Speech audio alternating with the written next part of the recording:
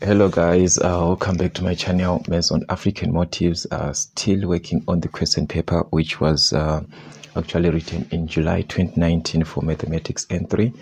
So shall we just have a continuation and see what we're being asked in this case and what actually you're supposed to do. So the question that we are given there on question number 3, which is actually a continuation, is if we are given these two brackets equal to 0 like this, determine x if y is equal to -2, y is equal to -3. We want to find the value of x. Alright, so let's see what we are going to have for the first part there. Remember, this is two brackets that we are given, x minus 5 and y plus 3 like this equal to 0. So the first question, we have to find the value of x. We do not know this value of x, but we are given that y is equivalent to -2. So what are we going to have in this case? All right, so it's more of a substitution actually that is taking place here. Just substitute your values.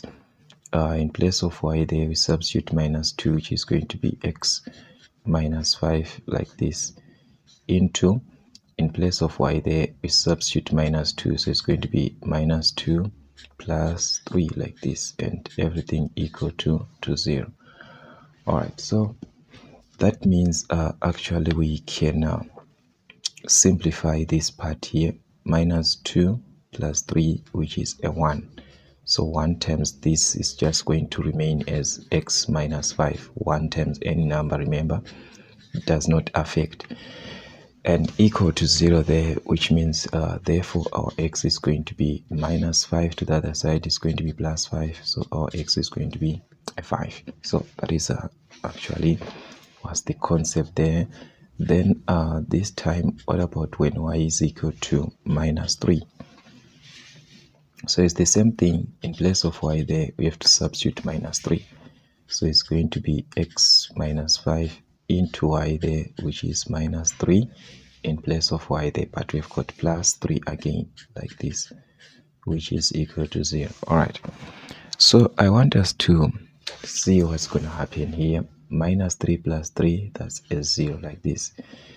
So as we can see, we are left with a 0 there, and we know that we can't, like, if we multiply by 0, which means x is no longer there. Also, we can't divide by 0 because 0 divided by 0 there, it's invalid. So which means here there's nothing that you can obtain for x.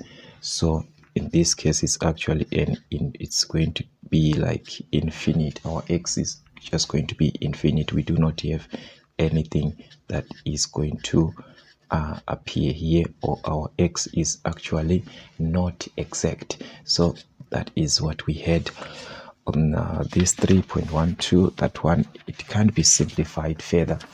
All right, then 3.2, we are asked to make v the subject of the formula from the given formula or equation that we have there. It's p over q into r squared minus v squared like this equal to d, and the question is asking us to make v the subject of the formula. So many ways to kill a cat, so many ways that we can actually do here. We can remove this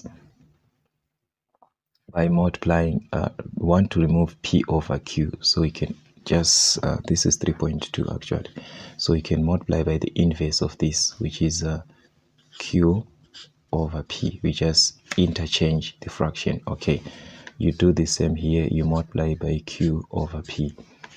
So what you do on the left hand side must be done on the right hand side. So this can automatically cancel, which means you're going to be left with r squared minus v squared equal to, this can multiply because this is same as like over 1. So it's d times q, which is dq over 1 times p, which is p. All right, another stage that we have completed. But how can we make v to be the subject? Making v, let's try and prevent it to be a negative. So we can make this to be a positive by taking it to the other side of the equation and take this to the other side, which means this one is going to be a negative. So it will be r squared minus dq like this over p, which is equal to now this negative v squared to this side of the equation. It will be a positive now. So it's going to be positive v squared. And how do we remove the square root? The square, we introduce the square root. This one, we are supposed to know this consideration. Whenever you are given a square like this, you introduce the square root both sides, and by doing so, this automatically cancels or remove that square. So our v is going to be the square root of the answer, this one. But we do not know this, so it's going to be a plus or minus. Remember, the square root of n number is plus or minus. So it's going to be r squared minus dq over p. So everything is supposed to be under the square root. Is supposed to be covered by this square root like that. So as we can see, our v is the subject. So that's what we just did there. So sometimes they ask simpler questions. Depends with what you be given. Then on 3.3, we are given that in a class test, one student obtained 6 marks less than the class average. All right. So here, our reference is not the marks of the student, but the class average, because his marks are 6 less than the class average. So which means we do not know the class average. When his marks are doubled, it becomes 40 marks more than, again, the class average. So determine the class average and the student mark. All right. So this has to be centered from the class average. So let the class average, all right, this is the class average here, be equal to x. This is our reference to say we do not know the class average of the students, so let it be x. Then they are saying that in a class test, this is a class test, okay, the student obtained 6 marks less than, which means minus x minus 6, because our class average is x. So it's going to be 6 less, so it's x minus 6. So the student mark is x minus 6. All right. When his marks are doubled, which means we are now talking of another condition, not this one. His mark here, we are saying the class average is x, then the student mark is x minus 6. So now when they are saying this mark was doubled. So double, you multiply by 2. So it's 2 into x minus 6. That is doubled. Like this. All right. So what happened when it is doubled? It becomes 40 marks more than the class average. So this mark here, the doubled mark, is equivalent, because they are saying it becomes, which means it's equal to 40 marks above the average, which is 40 marks more than, which means you add. So it's 40 more than the average, and our average is x. Remember, our class average is x, so it's going to be x plus 40, which is 40 more. So this is an equation that can be formulated from the second statement. This one, we can formulate this equation. The first statement just gives us just an information of what is happening, but the second statement is the one that actually gave us this equation. So that means we have to solve this equation to solve for x. All right, so expand brackets and solve 2 times x, which is 2x. 2 times minus 6 minus 12 is equal to x plus 40. Collect like terms here, so it's going to be 2x. X to this side is going to be minus x is equal to 40. Minus 12 to this side is going to be a plus 12. So 2x minus x is same as 2 minus 1x, and 2 minus 1 it's 1x, which is same as x. Okay, then 40 plus 12, which is 52. So our x is going to be 52, and x represents the class average. We said let the class average be x, so which means the class average is equivalent to 52. Okay, and the student's mark,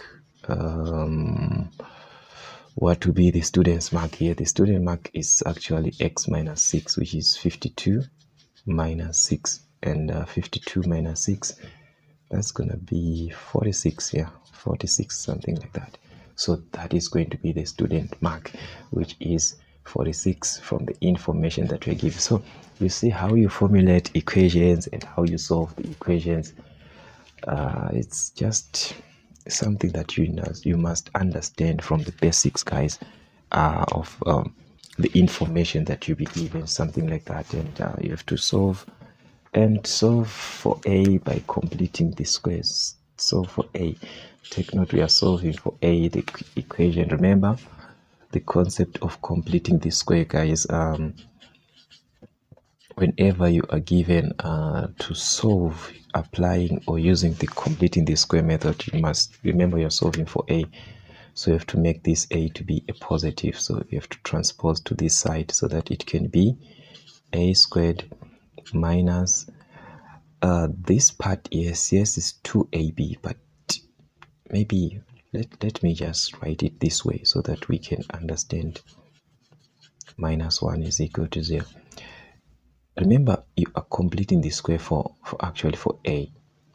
So the part that I want you to understand is just like you are solving for x, it means this part here is going to be affecting b. So it's best for you to actually present your equation like this. It's not like it's different, it's just one and the same thing, like this.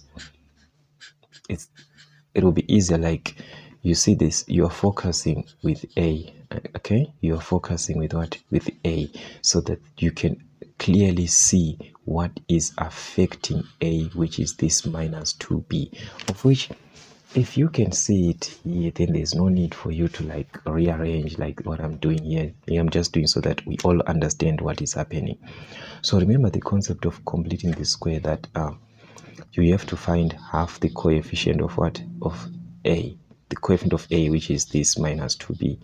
So you need half of that, then you square it, so it's half of negative 2b, then you square that half.